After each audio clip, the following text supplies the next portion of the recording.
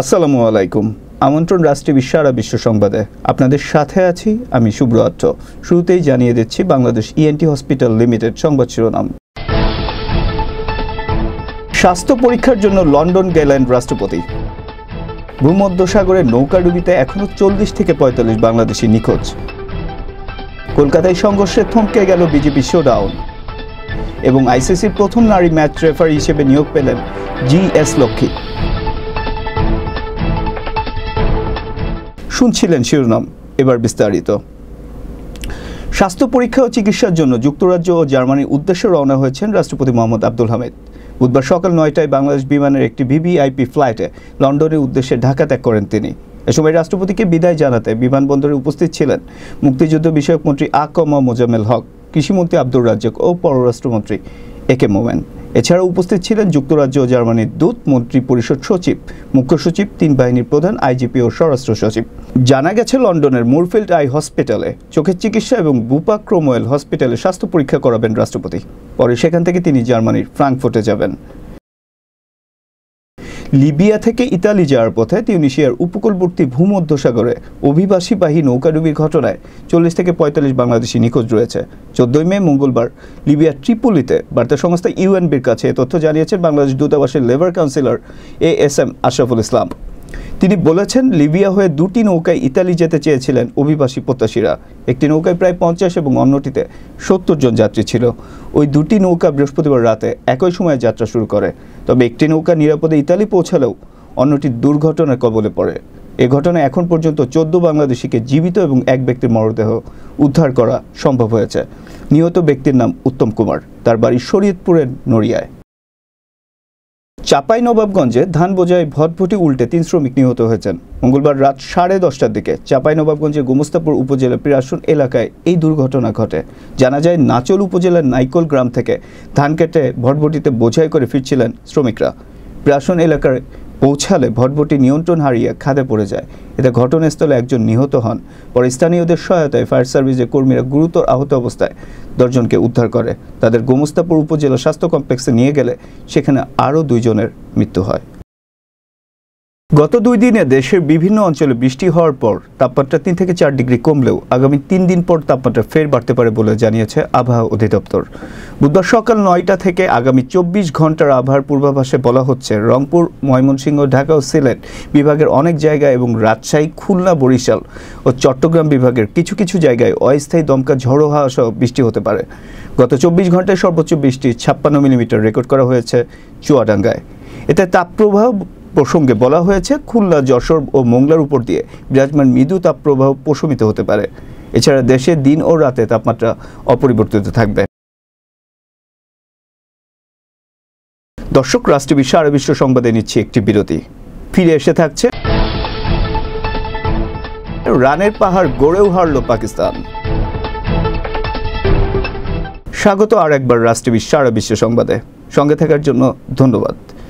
চট্টগ্রামের সীতাকুণ্ডে একটি জাহাজে অগ্নিকাণ্ডের ঘটনা ঘটেছে। এতে 1 শ্রমিক নিহত এবং আরও 5 জন শ্রমিক দগ্ধ হয়েছে বলেও জানা গেছে। বুধবার সকালে সীতাকুণ্ডের বার আউলিয়া এলাকায় প্রিমিয়ার শিপইয়ার্ডে জাহাজ কাটার সময় অগ্নিকাণ্ডের ঘটনা ঘটে। এতে আহতদের উদ্ধার করে প্রথমে চট্টগ্রাম মেট্রোপলিটন হাসপাতালে নেওয়া হয়। সেখানে তাদের অবস্থার অবনতি হলে চট্টগ্রাম মেডিকেল কলেজ হাসপাতালে স্থানান্তর করা হয়। সেখানে চিকিৎসাধীন অবস্থায় রুবেল নামের 1 শ্রমিকের মৃত্যু হয়। এবার ম্যাজিক কর্পোরেশন প্রাইভেট লিমিটেড আন্তর্জাতিক প্রসঙ্গ। সৌদি আরবের রিয়াদের অদূরে রাষ্ট্রীয় জ্বালানি সংস্থা আরামকোর 2টি তেল পাম্পে ড্রোন হামলা চালানো হয়েছে। মঙ্গলবার এই ঘটনা ঘটে বলে জানিয়েছে সৌদি আরবের রাষ্ট্রীয় বার্তা সংস্থা। 2 দিন আগে সংযুক্ত আরব আমিরাত উপকূলে সৌদি আরবের 2টি সহ 4টি তেলবাহী জাহাজে অন্তর্ঘাতমূলক হামলার ঘটনা ঘটে। ঘটনাগুলো ভেতরে কেউই ঘটাচ্ছে বলে ধারণা করেছে সৌদি আরব। এ নিয়ে সৌদি আরবের জ্বালানি মন্ত্রী খালিদ আল ফালিহ বলেছেন, মঙ্গলবার রিয়াদের নিকটবর্তী এলাকায় ও রোববার আমিরাতের ফুজাইলাহ প্রদেশের উপকূলীয় তেল শোধন কেন্দ্রের জাহাজে হামলার ঘটনাগুলোর ফলে তেলের সরবরাহ ব্যবস্থা হুমকির মধ্যে পড়তে যাচ্ছে। ভারতে ক্ষমতাসীন বিজেপি সভাপতি অমিত শাহের নির্বাচনী শোডাউনের সংঘর্ষের ঘটনা ঘটেছে। কলকাতায় ওই শোডাউনকে ঘিরে বিজেপির ছাত্র সংগঠনের সঙ্গে তৃণমূল কংগ্রেসের ছাত্র সংগঠনের সংঘর্ষ হয়। এ সময় শহরে একাধিক মোটরসাইকেলের অগ্নিসংযোগের ঘটনা ঘটে। জানা যায় মঙ্গলবার বিকেল 4:30টার দিকে কলকাতার ধর্মতলা থেকে শুরু হয় অমিত শাহের শোডাউন। এরপর তা Wellington, Bowbazar crossing, college street, Beadon street হয়ে সিমলা স্ট্রিট হয়ে বিবেকানন্দের বাসস্থানে পৌঁছানোর কথা ছিল, কিন্তু কলেজ স্ট্রিটের কাছে যেতেই ছন্দপতন ঘটে। কলকাতা বিশ্ববিদ্যালয়ের কাছে বিজেপির শাখা সংগঠন অখিল ভারতীয় বিদ্যার্থী পরিষদ এবিভিপি ও তৃণমূল কংগ্রেস ছাত্র সংগঠনের টিএমসিপি এর মধ্যে দফায় দফায় সংঘর্ষের ফলে কার্যত সেখানেই থমকে যায় ওই শোডাউন। এবার সজীব school and college sports news.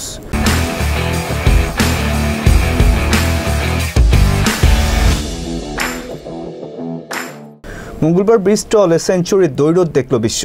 England পাকিস্তানের তৃতীয় ওয়ানডেতে অসামান্য এক সেঞ্চুরি করেছিলেন ইমামুল হক।